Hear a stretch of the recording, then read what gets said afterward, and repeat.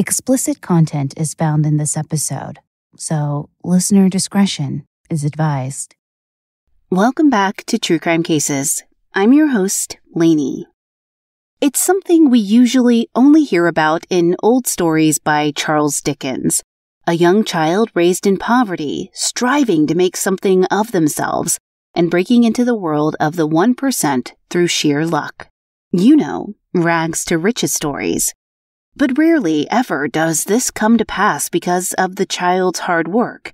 Usually it's because they turn out to be secretly related to a wealthy merchant, or find some great treasure, or are left a fortune by a distant relative or strange old woman. But sometimes these stories can come to pass in the real world. Flordelis Dos Santos de Souza could be considered one of Brazil's most famous rags to riches stories.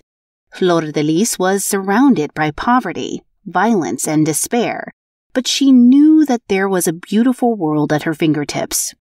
She became determined at a young age and remained steadfast throughout her youth to achieve the higher goals she had set for herself, from fostering children to singing and politics.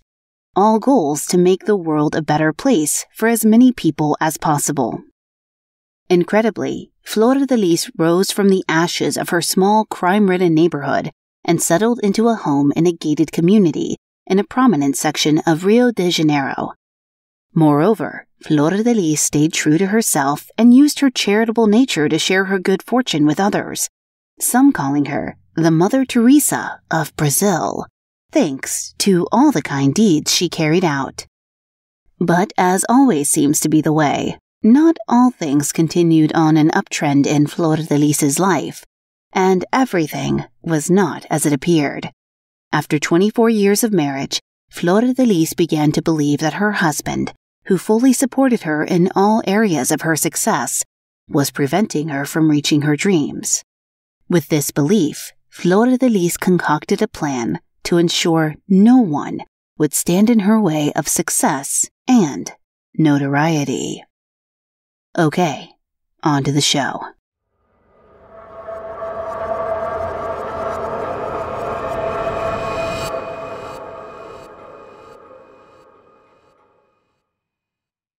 Flordelis was born on February 5, 1961, in Jacarezinho, Rio de Janeiro, to parents Francisco dos Santos and Carmozine Moita dos Santos.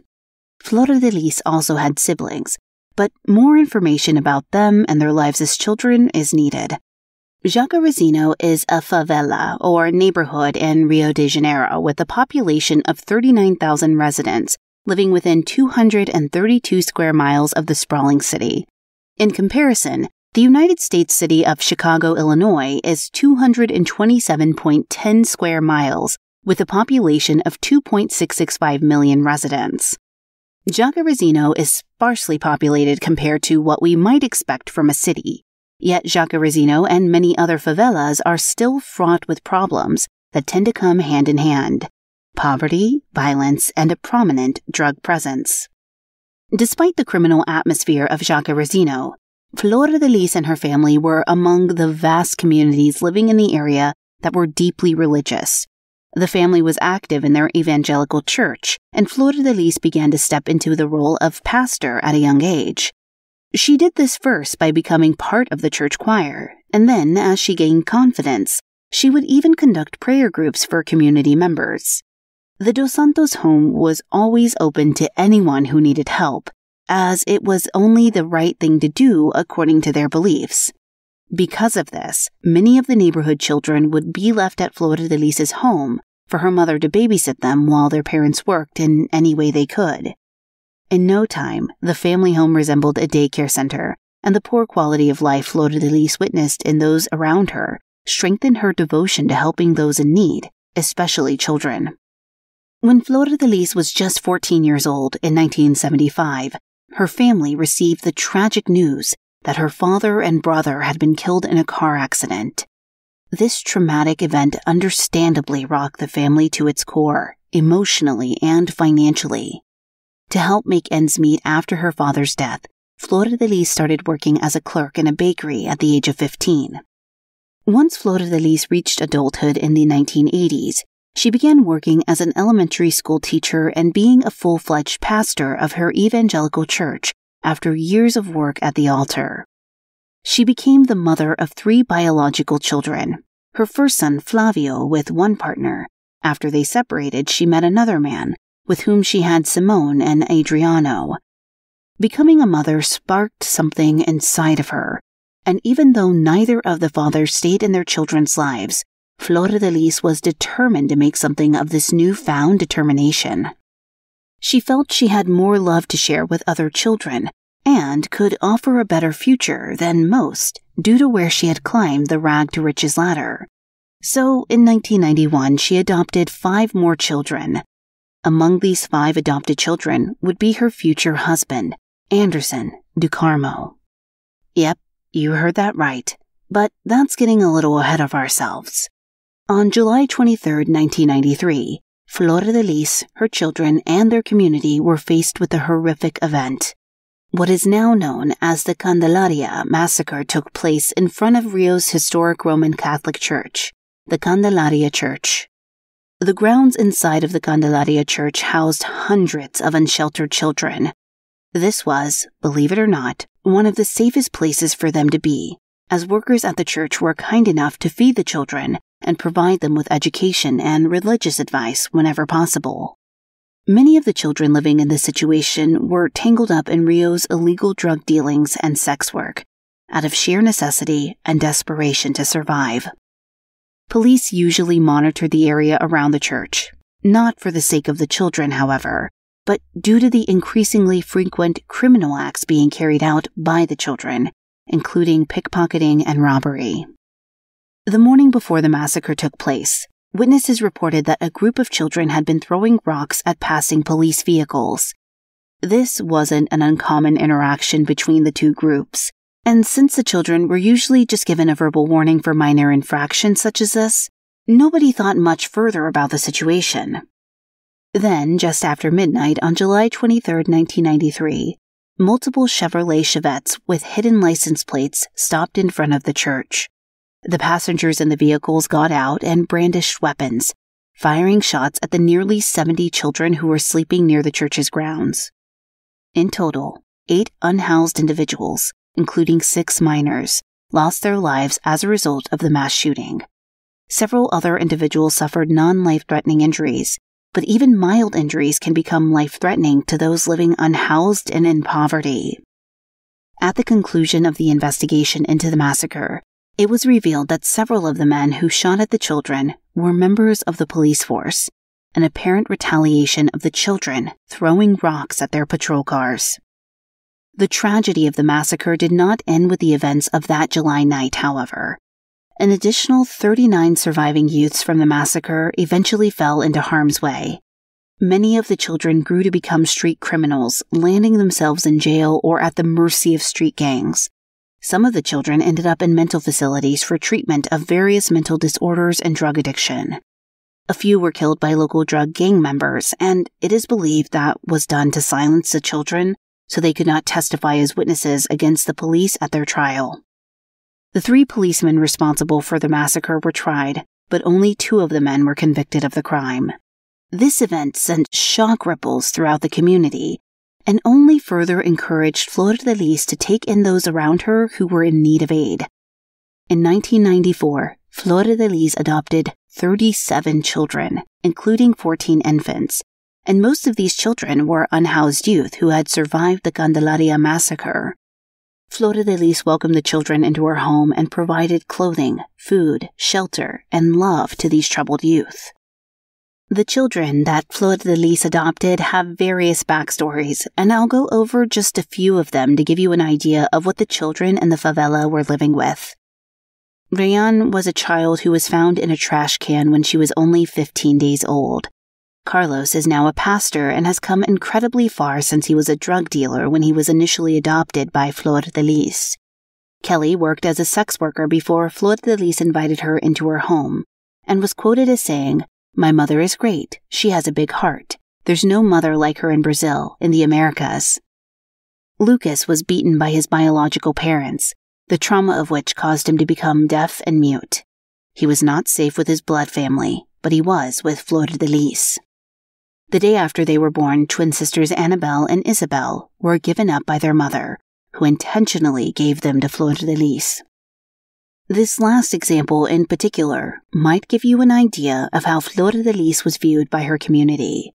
A kind, caring woman who looked after all the children she could. Flordelis was able to give these children love, which is something that they had hardly ever experienced before they met her. She was also able to feed them and provide clothing for them while living in a stable environment, which was all too common a luxury in their favela. Throughout this time, Flordelis believed that she had found her soulmate and finally married him in 1998. However, as we mentioned earlier, this wasn't your usual courting and dating situation. Anderson de Carmo was one of the 4 children Flordelis adopted in 1991. Although he originally had a stable home environment with his loving biological parents, Anderson frequented Flordelis' home often and ultimately decided to leave his parents to join the blended family. Upon entering the family at 14 years old, Anderson began having a sexual relationship with Flordelis' biological daughter Simone, who was just 15 at the time. Flordelis seemed to be in favor of this relationship, as this meant that the 2 teenagers spent most of their time at home. This relationship eventually ended, at which point Anderson began a relationship with Flordelis, who was 16 years older than him at the age of 30. Neither of these relationships were in any way appropriate in my opinion, which probably won't surprise you to hear. When Anderson was 21, the 2 married and then continued to care for their growing family of adopted children. In one discomforting move, he went from being their adopted sibling to their father. Under Flordelis' direction, Anderson also became a pastor, and the duo co-founded the church Comunidade Evangélica Ministerio Flordelis in 1999. The church soon grew into an evangelical empire, building to the point where its ranks included 9 churches. The largest church in the empire was a converted bus depot that held 5,000 worshippers. The building also contained a shuttered nursery, an administrative office, and a cafe. Near the building's entrance, there was even a gift shop that sold Flordelis CDs and DVDs. The couple would adopt 10 more children into their family over the next 15 years of marriage. The majority of these children were from similar situations to their adopted siblings, neglected by their parents and found in violent areas of Rio de Janeiro. Flordelis and Anderson went on to have a total of almost 55 children in their family, with roughly 52 being adopted in addition to Flordelis' 3 biological children. I say almost because it really isn't clear just how many children they took in. During her time adopting children, Flordelis was often threatened by local gangsters who were enraged that Flordelis was caring for the children who their gangs would normally prey upon for trafficking or recruitment into the gangs. These included threats on her life, but Flordelis was not deterred, and none of them followed through with the acts of violence promised. Flordelis was also not deterred by any troubled child, no matter how distressing the situation. It is reported that she would approach a child in the street who was holding a gun, and Flordelis remarked, "I would tell him, 'Put down your gun, I want to be your mother.'" Of course, it wasn't easy having a family of nearly 60 people, the majority of whom had been raised in neglect, violence, and crime. Flordelis stated, "With some of my children, we had months and months of fights, about drugs, for example. I teach them, if you want respect, you should make people respect you." And it wasn't cheap either. It takes 6 kilos, 13.2 pounds of rice, and 200 loaves of bread each day to feed those in Flordelis' house, and that only accounts for food. Never mind clothing and toiletries and other living necessities. Flordelis and Anderson had to hold Baptist masses to earn money to provide for the children's living and education expenses. Not everyone thought that Flordelis was doing a good deed by caring for so many children. In one particular case, a biological parent sued Flordelis for custody of their biological child and won, getting their child back. Flordelis later spoke about the situation, stating, "I found a child named B in a hospital with broken legs. His father had twisted them. Doctors said the boy would never walk again, but I made him undergo treatment and he began to walk. His father obtained court permission to get him back. I gave the child away and 10 days later he was killed by his father." After this, Flordelis vowed to never give any of her children away and to always have an open-door policy to accept new children into her household. The children reported that sometimes Flordelis was strict with them, but they understood that there were so many children to care for, it was incredibly difficult to run the place otherwise. Flordelis agreed with being strict and stated, "Like any mother, I may be tough with my children or punish them, but I'll never allow anybody else to speak badly of them. The way of life they had and the way their biological parents treated them, they could have become the worst people in the world, but they haven't. They're better than many other children who grew up in full families."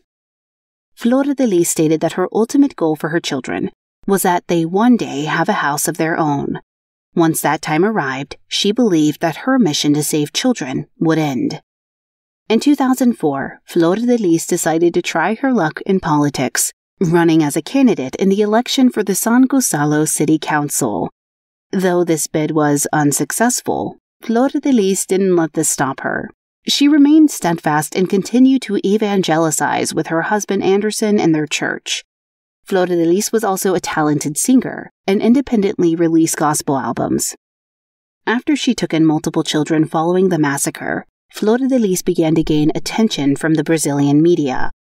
Filmmakers approached Flordelis about producing a film based on her life and her adoptive children. Popular Brazilian actors were cast to star in the film, and these actors opted to be in the film at no cost, again showing just how highly people thought of Flordelis throughout Brazil. In following with Flordelis' charitable nature, any profits made by the film titled Flordelis Bastam Polvalara para Mudar, which translates roughly, because forgive my Portuguese, to Flordelis, just a word for change, were donated to a rehabilitation center for children. Flordelis continued to produce gospel albums, as singing was one of her passions. In 2010, shortly after the release of the film, Flordelis approached the Rio de Janeiro gospel music label MK Music. She was seeking a record deal, and the recent media attention for her film guaranteed her one. She released her first album with MK Music in 2010, titled Fogo e Uso, Fire and Anointing. Flordelis went on to release 5 more albums with the label and sold out multiple concert venues to fans who referred to her simply as Flordelis. Early in her musical career with MK Music, Flordelis attempted to break into politics once more. She was a member of the Brazilian Democratic Movement, or the MDB party, between 2004 and 2018, and in 2016, she ran for mayor of São Gonçalo as a representative of the MDB party. She was also not successful in this election and yet again shifted her attention back to her gospel singing to continue to make a name for herself. As her fame and notoriety as a gospel singer grew, coupled with her charitable persona of being an adoptive mother to many, Flordelis was finally able to enter the political arena. In 2018, she won the race for a seat at Brazil's Chamber of Deputies, which is similar to the American Congress. According to The Guardian, Flordelis became one of Rio's most favored federal lawmakers, receiving almost 200,000 votes from the public. Flordelis promised the community in her inaugural speech, "I'm going to fight for family, for life, and for women." Anderson, who managed her political career, was very proud of his wife. He said to a camera at an airport as the couple waited to fly to the capital, "I want to thank all of you who had faith and gave Flor a place in this movement to change Brazil. Isn't that right, love?" Flordelis and her family personified a picture of a happy, cohesive unit, but her fans and constituents were not aware of the trouble that was brewing behind the closed doors in the home of Brazil's power couple, Anderson and Flordelis.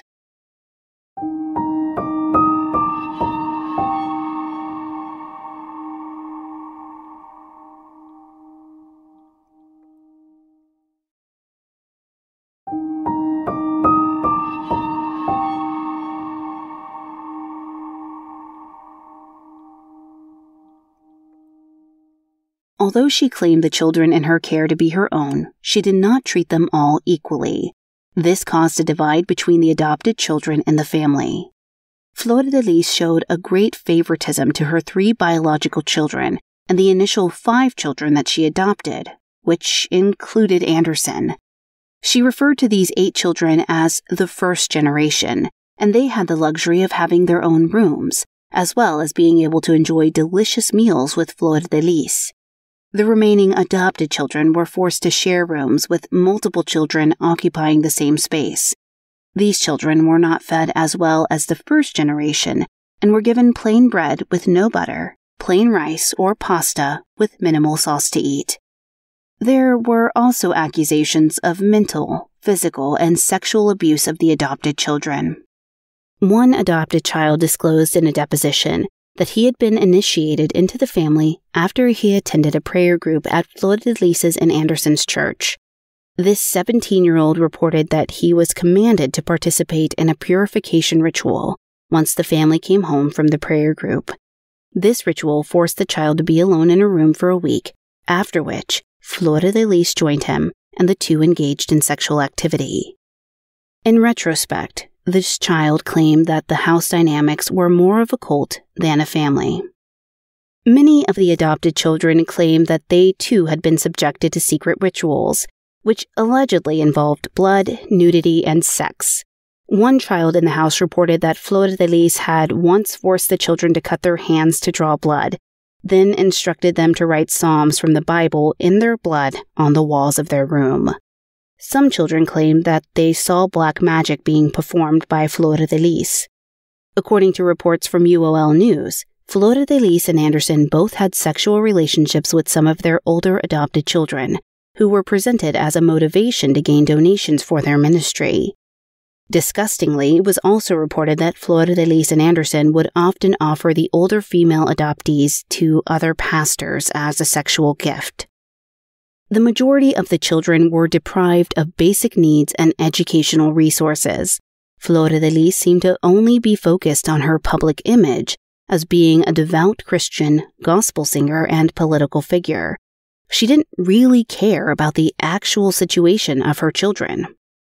Anderson, however, began to realize that some of the children were being neglected and attempted to change this by creating a more balanced relationship within the entire family. He accused her of giving preferential treatment to some of the children. Flordelis did not like that at all. She resented that Anderson had involved himself in the structure of the family hierarchy and did not appreciate that Anderson also managed the family's finances and accounts along with her own political career. As her political career excelled, Flordelis no longer wanted Anderson to be a part of her career or her life. She then, naturally, began plotting to murder her husband. Beginning in May of 2018, Flordelis, along with her children Flavio, Simone, Lucas, and Marzi, started to poison Anderson's food and drinks with incremental doses of arsenic and cyanide. Simone, Flordelis' biological daughter, searched on the internet for cyanide in food and was ultimately questioned about this search by investigators. The poison-laced food and beverages began to make Anderson very sick.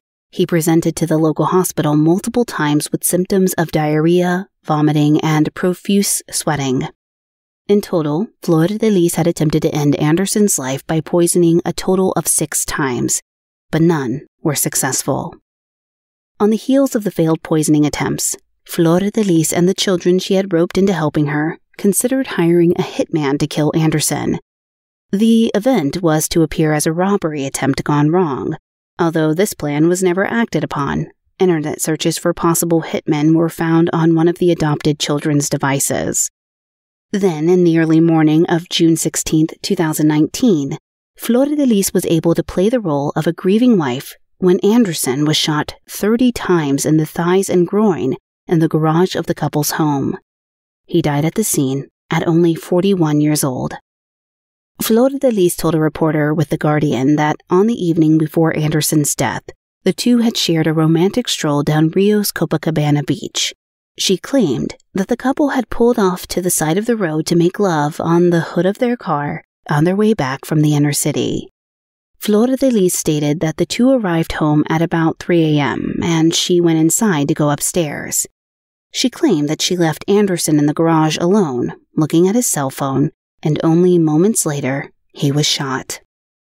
Two of their sons drove Anderson to the hospital, where he was pronounced dead. As Flordelis spoke to reporters later that day, she claimed that Anderson had been a victim of a robbery gone wrong and had died defending their family. But this was a story that soon began to crumble. Police organized a raid on Flordelis' home a couple of days after Anderson was killed. The search was named Operation Luke 12, giving reference to the New Testament chapter of the Bible in which Jesus tells his disciples, "There is nothing concealed that will not be disclosed, or hidden that will not be known. What you have said in the dark will be heard in the daylight, and what you have whispered in the ear of the inner rooms will be proclaimed from the roofs." During the search operation on June 18, 2019, investigators located the gun used to murder Anderson. It was found on top of a dresser in the room of Flordelis' 38-year-old biological son, Flavio. 2 days later, on June 20, 2019, Flavio confessed to investigators that he had been the gunman who fired the multiple fatal shots at his stepfather. Flavio also accused one of his adopted brothers, 18-year-old Lucas Cesar, of helping to purchase the murder weapon. According to prosecutor Sergio Luis Lopez Pireria, one of the children stated that the motive for the murder was that Flordelis wanted out of the marriage, but could not divorce Anderson because it would violate the name of God. But the police could not arrest Flordelis due to her position as an elected official, which gave her parliamentary immunity. Investigators pushed for her status as a member of Congress to be stripped so that charges could be pressed. Flordelis was instead ordered to wear an ankle monitor that restricted her movements. She concealed this monitor with long dresses while in the public eye. The next month, in late July 2020, Flordelis posted a picture on her Instagram account to her more than 1 million followers. The picture was of Flordelis on a camel with Anderson on a recent trip to Israel. She added the caption, "I still feel lost. Part of me died with you. I feel a mixture of pain and disgust. What they did to you was so cruel. I love you, my baby." Flordelis pleaded her innocence through her attorney, stating that she never ordered this savage crime to murder her husband. Brazilian authorities felt differently, and Police Commissioner Alan Duarte told the Brazilian TV network Global that Flordelis was the ringleader of the murder plot and the head of an intra-family criminal organization. He stated, "The investigation demonstrated that Ms. De Souza's image of altruism and decency was merely a ploy to gain wealth and political power." In June 2021, the Ethics Council of Brazil approved the loss of the mandate of Representative Flordelis by 16-1 votes. Lawmakers concluded that her conduct was incompatible with parliamentary decorum. Then, on August 11, 2021, Flordelis officially had her mandate as a congresswoman revoked by the chamber in a lawsuit filed by Representative Alexandre Leite. This revocation now meant that she could be charged with her husband's death.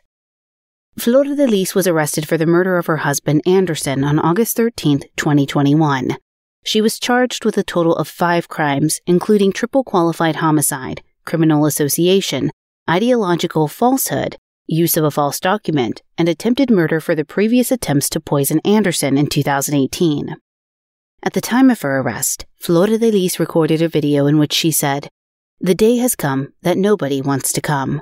They are arresting me for something I did not do, for something I did not practice. I do not know why, but they are taking me by force. I expect your strength. Pray for me." Commissioner Duarte commented on Flordelis' actions. "She's cold, she's calculating, she's sly. I consider Flordelis a psychopath. I will only be fully satisfied when she is convicted, jailed, and pays for the crime she committed." On August 17, 2021, charges were announced against a total of 9 individuals involved in Anderson's barbaric death. Along with Flavio and Lucas, 5 other biological and adopted children were charged: Adriano, Carlos, Andre, Marzi, and Simone. Charges were also filed against a man named Marcos for his involvement. It isn't clear what the results were of any of these charges, as the only information we found only pertained to Flordelis herself. On November 13, 2022, Flordelis Dos Santos de Souza was found guilty of ordering the murder of her husband. She was sentenced to 50 years plus 28 days in prison. She is serving her time at Jose Frederico Marquez Public Jail in Rio de Janeiro. Since their adopted mother's imprisonment, several of Flordelis' adopted children have left the home that they all shared. These children, mostly now adults, have severed ties with Flordelis and are also not in contact with her biological children. Flordelis' fans and followers remain in disbelief that someone they idolized as a charitable evangelist and singer could be responsible for such heinous acts. And I completely understand this reaction too. It's almost unthinkable that someone could do so well for themselves, managing to escape extreme poverty by their own hard work and dedication, and portraying themselves as pious and kind, and then turn around and murder their own husband. It just goes to show that greed and pride can corrupt even the most promising of people. This episode was researched and written by Rachel Spillers. She can be contacted at rachelspillersresearch@gmail.com and is a proud graduate of the True Crime Podcast Training Program. Editing and production assistance by Jesse Hawk of the Inky Paw Print. Audio engineering produced by the best in the business, Neeks at We Talk of Dreams. Check him out on Twitter at We Talk of Dreams or at theinkypawprint.com.